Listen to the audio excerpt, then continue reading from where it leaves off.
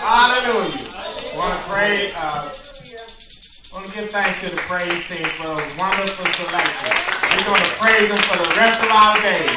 In spite of what's going on, I'm like Daniel said, even if you don't do it, I'm going to praise you. Y'all ready for the word? Okay, we're gonna bring our pastor on to introduce the speaker. And after the pastor, you will have our own Deacon Murray. You should be excited like I am. Amen. Come on, clap your hands, shout hallelujah. Come on, clap your hands, shout hallelujah another time. Hallelujah. Oh, give thanks unto the Lord, for he is good and his mercy endureth forever. Come on, put those hands together and give God another praise in the house of God today. Amen. We're going to praise him for the rest of our days. Hallelujah. I said hallelujah. Thank God for his grace and mercy seen in the house of God today. We give God praise for the praise team. Amen. Praise God. Amen. We are pushing. Amen. And moving by the grace of God. So glad to see you out today. Amen. And on today, amen, we have a treat for us. Amen. Amen. We have our own Deacon Murray. Praise God. That, amen. Even though he still holds the title of deacon, but he is, amen, a preacher. Amen. And we know that God's going to do the rest later on. Amen. Amen. We know that God is great and he's greatly to be praised. I do not want to belay the time. Amen. But the word of God, amen, is of the utmost importance. Amen. The Bible says man cannot live by bread alone, but by every word that proceeds out of the mouth of God. And on today, amen, we're going to, amen, sit attentively and hear what thus saith the Lord. Amen? Amen. So everybody point your hand this way. Say, God bless. God bless. God bless. God bless. Deacon Murray. Deacon Murray. Come on, put your hands together. Give God praise for him. In Jesus' name.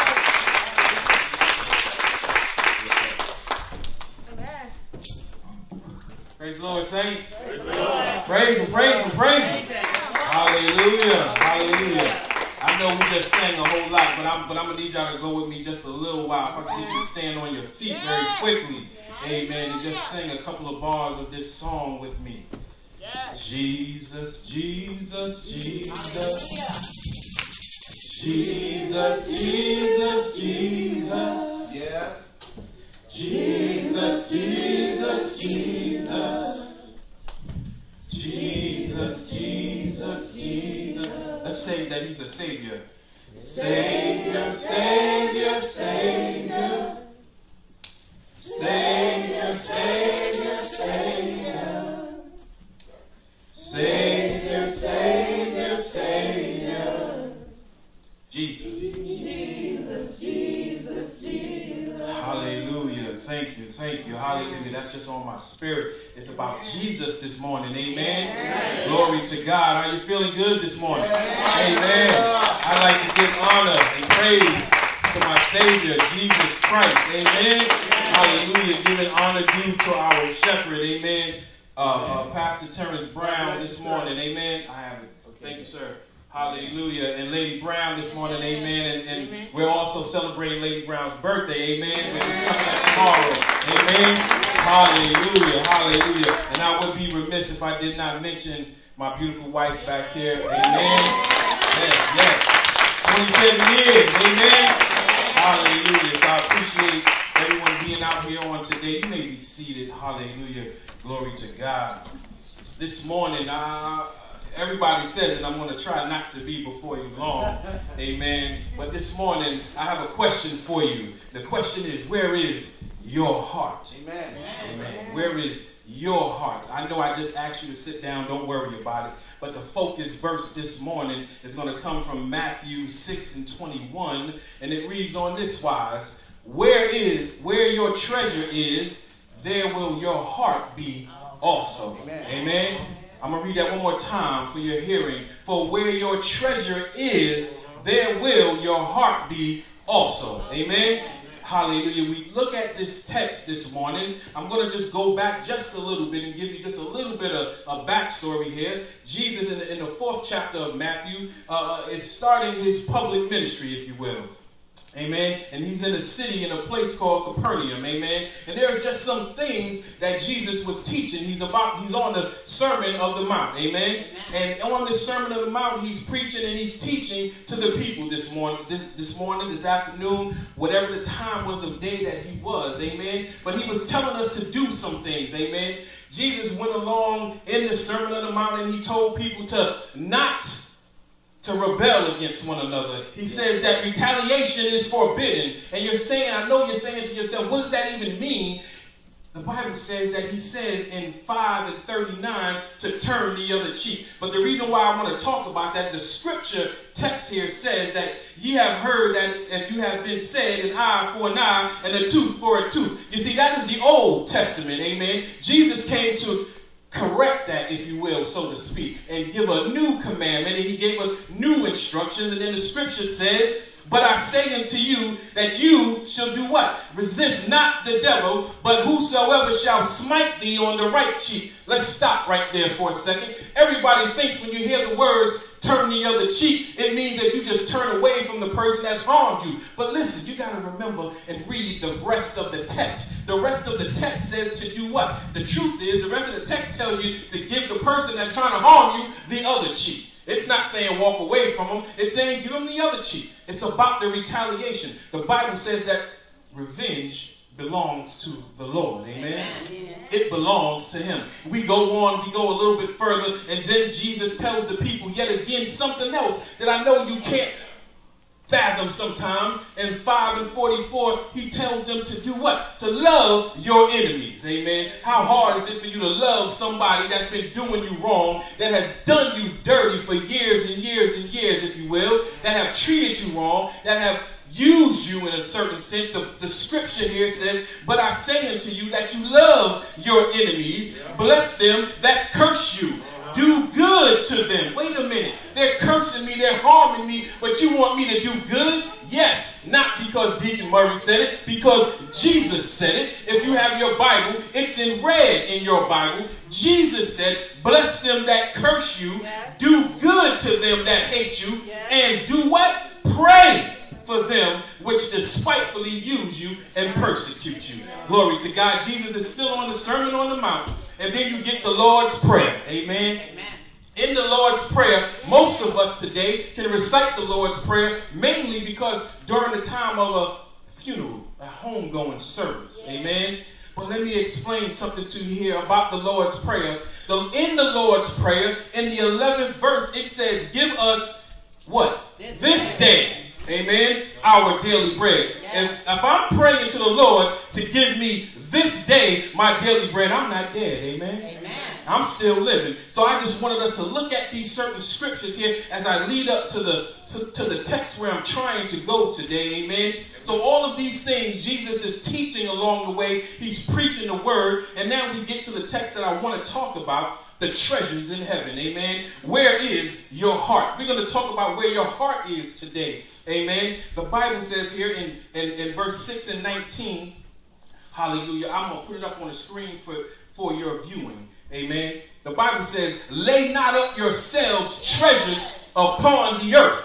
Amen. Treasures upon the earth, where moth and rust doth corrupt, and where thieves break through and steal. Well, what does that mean, you say? It means stop putting your treasures in these natural things. Amen. Stop putting your treasures in your house. Stop putting your treasures in your job. Stop putting treasures in people. Glory to God. Because the Bible says here, Jesus says that those things will rust out. Yeah.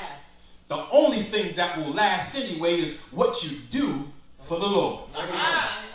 But you see what Jesus did here? There's always a consequence. Jesus gives us good, but he also gives us a little bit of downside too. See, everybody wants to preach prosperity, but we have to understand the consequences of not doing what Jesus says. And the next verse it says, but. Yes. We don't like the but. We don't like the but. The but, lay up yourselves treasures in heaven.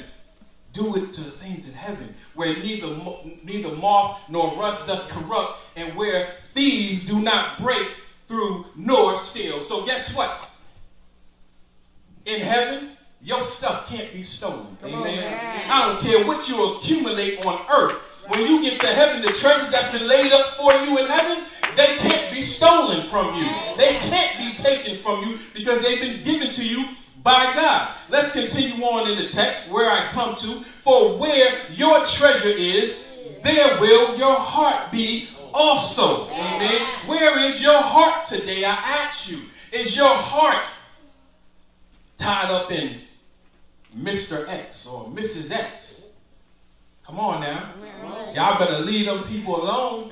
Y'all better stay away from them. For those married folk, if that ain't your wife, stay away from her. If that ain't your husband, stay away from him. I don't care what nobody says. I don't care how much money they give you. I don't care how much loving they give you, whatever it is. Y'all better leave that stuff alone. Because where your heart is, look what the word says here. That's your treasure. That's where your heart is going to be. And I'm going to go on a little further because I need us to understand this. I'm going to skip down very quickly to verse 24. Glory to God. And verse 24 says what? No man can serve two masters. For either he hate one and love the other. You see how that works? You can't love money and God at the same time. And we're going to get to it. Look what it says here. Or else he will hold the one and despise the other. You cannot serve God and mammon. And for those of you that didn't know, mammon is money. What does that mean? If you're chasing money, if that's all it is in your mind, and you just chasing money because you want a bigger house, you want a bigger car, you want a bigger X, you want more of this. And what happens is this. God, the Bible says God gave each of us a measure of faith. Amen. Amen. When you start to chase after the things of the world, this is what happens. Your faith starts to go this way. It goes down. It goes down. Meanwhile, because now all of a sudden you thought that everything that you've accumulated over time, you did. You start to forget that your wealth and everything that you have came directly from the Lord. The Bible says that you can't serve them both. In 1 Timothy, glory to God, look what the word says. I have to break it down. People say very easily, money is the root of all evil, right? Right? Money is the root of all evil? That's what they say, but they're wrong. Because the scripture says, for the love of money is the root of all evil. You see, when you start to love something, do you know why your heart is so important? You ever been with somebody that you know you shouldn't have been with? You done fell in love. You know why it's hard to get away from that person? Because it's cemented here in your heart. And that's what the love of money is referring to. You start to love that thing more than anything else. Because all you're doing is chasing the dollar because you want more. You know why? Because maybe when you were younger, you didn't have as much. You didn't have anything. And we as parents say, we always want to give our children something more than what we had growing up. The problem is we start to chase and keep that thing more than we care about the word of God. Amen.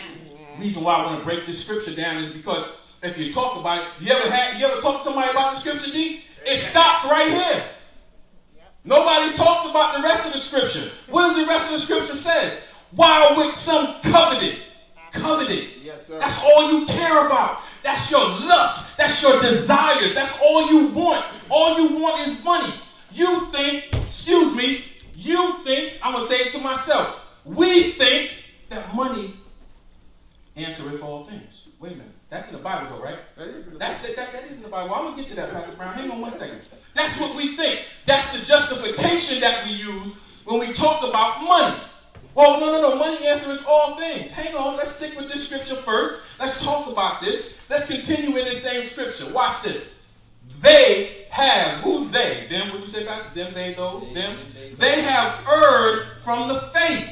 When you start to desire these things of this world, you slowly but surely step away from God. The longer you start striving after those things, you move away from God. Amen. Praise Him. And guess what? We can change this word. I know the Bible says that we don't add or take away, but hang on. For the love of alcohol, for the love of women, for the love of men, for the love of cars, for the love of houses, anything that's a love of something that you put before God, you start moving away from God. That's why the word erred says you fell away, you've fallen away from the faith. That scripture is not done. Hang on. Then it says, and pierced themselves through many sorrows. Wait a minute. So you're saying it's self-inflicting. Yeah, you doing it. See, stop blaming the devil for the things that you doing. You did it. You fell in love with that thing. You know it wasn't right.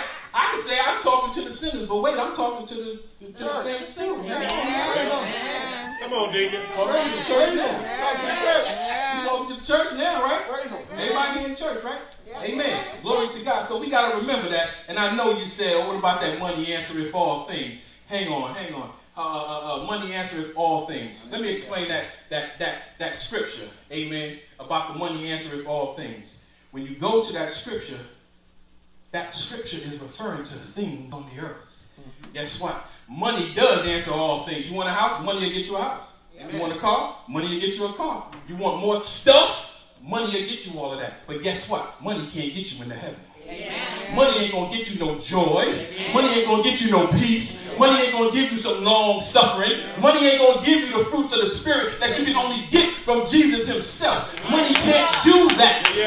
So when you start searching for those things and you start looking only on that thing, I'm not telling you don't strive to be better. I'm not telling you don't try to get a promotion. But what I'm saying is when you allow that thing to overtake everything else, and that's all you're working toward, you seem to forget about God. Right. That's good. Because guess what? When you first got the job, you was, oh, thank you, Jesus. I got this job. That on paper they said I couldn't get. Now you ain't satisfied no more with what Jesus gave you. You are no longer content. Now you want more. I'm not saying there's nothing wrong with wanting more, but understand that God wants you to want him more than the money. Amen? Don't worry about it. If you know the scripture, stay right there in the book of Matthew 6:33. It then goes on to give you more instruction to say, do what? But seek ye first the kingdom of God and what? And his righteousness. If you don't know what righteousness is, let me explain it to you. Righteousness is lining up with the word of God. That's righteousness. So how do you attain that? Stay in your word. Stay on your knees. Pray. Get in your closet. Go to that praise place Pastor challenged us with. Amen. Do those things. This is what the word of God is trying to tell us. The fruits of the Spirit. You can't get those things with money. You ever try to buy some gentleness? Guess what? It don't work. You ever tried to be patient with somebody and say, you know what? I don't know how to be patient with that person. I'm going to give you $100. Teach me how to be patient. Guess what? It ain't going to work. You can't buy these things with money. Amen. We got to stop putting God in a box, if you will. Glory to God. What do you need God to be today? Amen. What do you need God to be for you today? Because he is that thing. Stop thinking that God only works over here. Stop thinking that God only works in the church. Stop thinking that, watch this. Stop thinking that God only works in saved people.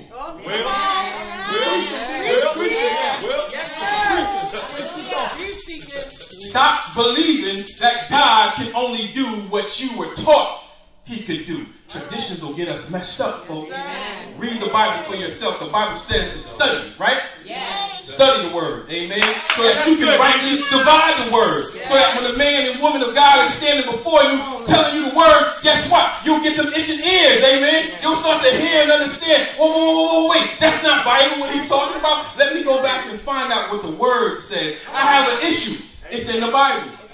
That's good, Deacon. You got to search for the scriptures, amen? You got to find it. What answer you have? What do you need from God? What do you need God to be for you today? It's in the Bible. It's in the book. Thank you, sir. It's in the book. Jehovah Rapha. Glory to God. You need healing in your body? Call on the name of Jesus. Glory to God. Jehovah Jireh. You need to be provided with something? Come on. Ask God.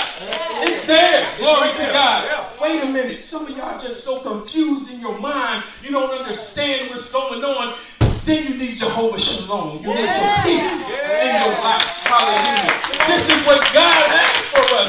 We sitting here worrying so much about the cares of this world that you're forgetting that everything, God is still in control. Stop putting God in a box. Where is your heart today? Watch this. I really wanted to do a demonstration. All right, let's just go with it. Here's the Bible. Here's a bucket of water. Here's a spray bottle. that sprays out a little mist. You need something from God today, and I tell you that the Holy Ghost is right here. Here go the spray bottle, and here go the big old bucket of water. Which Holy Ghost you want? I want the bucket. You want the bucket? You want the bucket? Everybody want the bucket? Watch this. It wasn't a trick question. I just want to show you something real quick. If I sprinkle some God on you, is God still not God? Yes. Does God change? No. Does his power change? No. So whether you get a bucket today or a sprinkle tomorrow, God is still God. Amen. God doesn't cease to exist to be who he is. Amen. You know why? Because that same measure of faith that God gave each and every one of us, it works differently for us. Today, I'm high on the Lord. Everything is great in my life, but I still need God. So you know what? Come on over here, Jesus, and give me a little spritz. Woo! Jesus. Yeah. Glory to God. But wait a minute. Now, I just lost a family member. There's something going on. I just lost my job, and my faith gets so low. I'm down here. But today, I need the whole fullness of God in my life. I need it all. So you got to understand that God is still who he says that he is. He said in the scripture, don't tell them that I am, that I am. He doesn't stop being who he is. What you need from God today? Where's your heart? Where's it at? If your heart is in the drums, guess what? That's your treasure. Right there. Good luck with that. Good luck getting the drum set into heaven. Come on. It ain't going to work. It ain't going to work. That's good, Deacon. I'm just trying to help us today. I know ain't nobody shouting. It's all right. It's good. But we got to understand, hallelujah, that God is who he says he is. Yeah. But guess what? The scripture also says that for whoever shall do what? Believe. Because do you believe?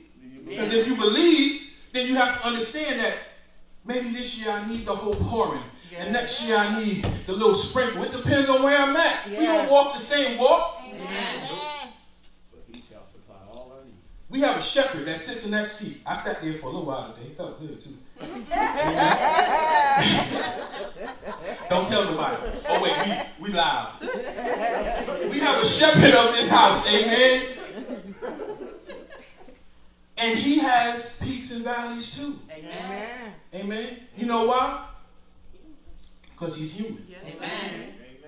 Because he's spirit. He's tripart nature. He's flesh. He's spirit. He has a soul.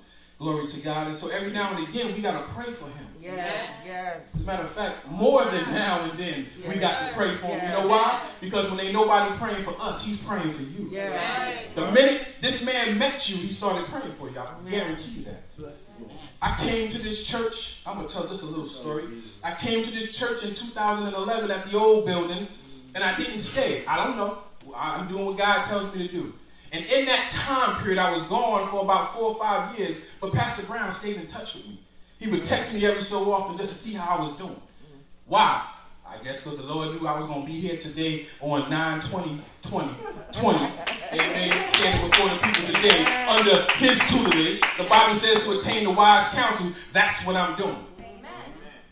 Where's your heart today, brothers and sisters? Where's your heart today? God never stops being who he is.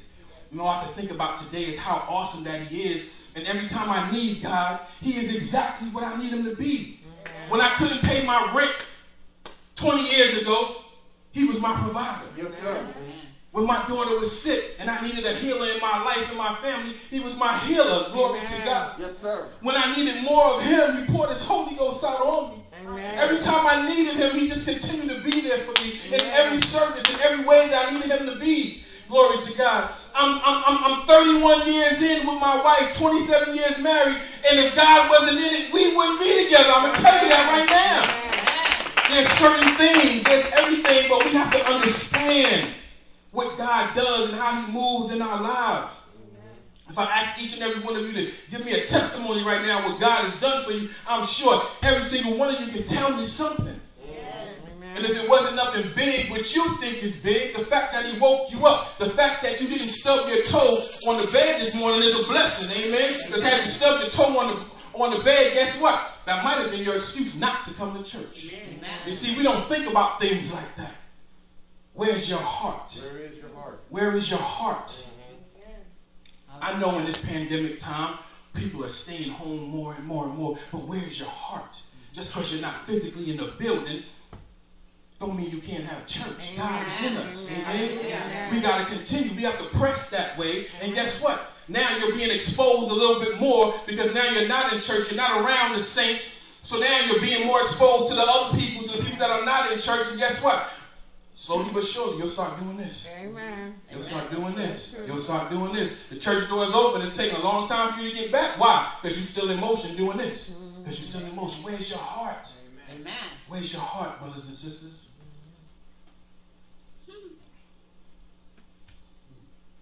Then Peter said unto them, to do what? To repent.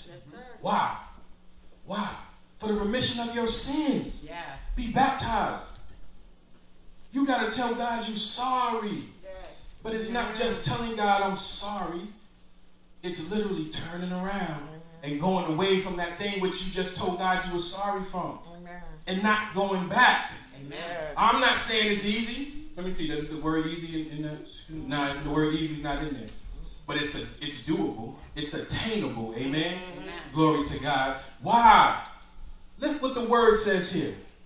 If you repent, if you be baptized, every one of you in the name of Jesus Christ. Everyone. Yep. Everyone. Yes. Look what the word says. And ye shall receive the gift of the Holy Ghost. It didn't say might. It didn't say maybe. The word says shall. But you got to believe. You got to believe everything in your being, everything in your heart. Everybody don't understand all the time. There is enough Bible for the sinner to get saved. Amen. There's enough word out there so you don't have to sit there and say, well, I don't understand. There's enough. God's made the word extremely plain for you. He's put a preacher before you to preach the word. He's put a teacher before you to teach the word. But these are the things that we have to do. Glory to God. And if you are already saved this morning, you got to read more and more of Paul's writings because Paul wrote to the church. Paul taught us. He taught the saints as he was doing on all his journeys on how to stay holy, how to live holy. Holiness still exists today, brothers and sisters. Amen. Holiness is still essential. Look at this. After the Lord's Prayer, look what Jesus said. For if ye forgive men their trespasses, your heavenly Father will also forgive your trespasses. But if you don't, see, there's that but again. See, people don't like the but, I told you. But if you don't forgive their trespasses, neither will your Father forgive yours. So wait, you telling me I got to also forgive them? Yes, you got to also forgive them. Last time I checked, Pastor Brian, you correct me if I'm wrong. Evangelist, correct me if I'm wrong. No place in the Bible says I can make it into heaven with unforgiveness on my heart because unforgiveness is a sin against Jesus. Amen? Amen. Well, guess what? If you haven't forgiven them yet, come on now. Let them go. You got to let that thing go. You got to let that thing, let them, let it, let whatever it is, let that thing go. Glory to God. I pray something was said this morning that helped you today. Glory to God. I'm asking you to stand on your feet. Hallelujah. We have Pastor here. I'm here. Evangelist is here. We have deacons here in the building. Glory to God. If this is you today, if the Lord is touching your heart, is tugging on you right now, you want to move, but your feet feel like it's in quicksand. You feel like you're stuck. Come down the aisle this morning. We have water. We have water for baptism today. The Bible says that today is the day of salvation. Amen. You don't have to wait. You don't have to leave this church the same way that you came in today. Glory to God. I want you to walk out differently. We want you to walk out differently. We want you to walk out with a smile on your face, knowing that not the preacher did something for me, but that God did something for you. The Holy Ghost came upon you today and set some things right for you. Amen. Glory to God. I thank you yet again for the opportunity to stand before God's people. If there not be one, I'm going to turn it over to our pastor right now. Amen? Amen. Come on, clap your hands. So hallelujah. Amen. Give God a praise while you're standing. Amen. Give God to open our hearts. Amen. Amen. I'm going to pray while we're standing. Amen. Just ask God to touch your heart today. Amen. Amen. All of us, no matter where we are with God, need to get little bit closer with you. Amen. Amen. Amen. And I commend the ones who are champions in God. Amen. I commend you. And I commend those who are infants in God. Amen. I commend you. First and foremost, that you have a mind to want to be with God. Amen. Amen. And the reason why I commend the champions is because you did not get there without a fight. Yeah. Come on, somebody. Amen. Amen. I fought for my place in God. Amen. Amen. But I commend the infancies because they are striving to get to where you are. And wherever we are in God, we have to celebrate. Yes. Amen. Though we may be like an Apostle Paul, praise the Lord, or we may be like the woman with an issue of blood. Amen. Know that we have God in our reach. Amen? Amen. And for that we pray. Father, we thank you for your grace and mercy. Thank you for your goodness on today, Lord. We ask, Father, that you, God, touch us at the point of our needs, oh God. We ask, Lord, Father, that you do open the eyes of our heart this morning. Lord, we can see where our heart's at. Father, we ask, dear Lord, you bless everyone under the sound of our voices. Strengthen them where we're weak. Encourage where we're downtrodden. And for that we say thank you. In Jesus' name we pray. Come on, clap your hands and shout hallelujah. Come on, you do better than that. Clap your hands and shout hallelujah.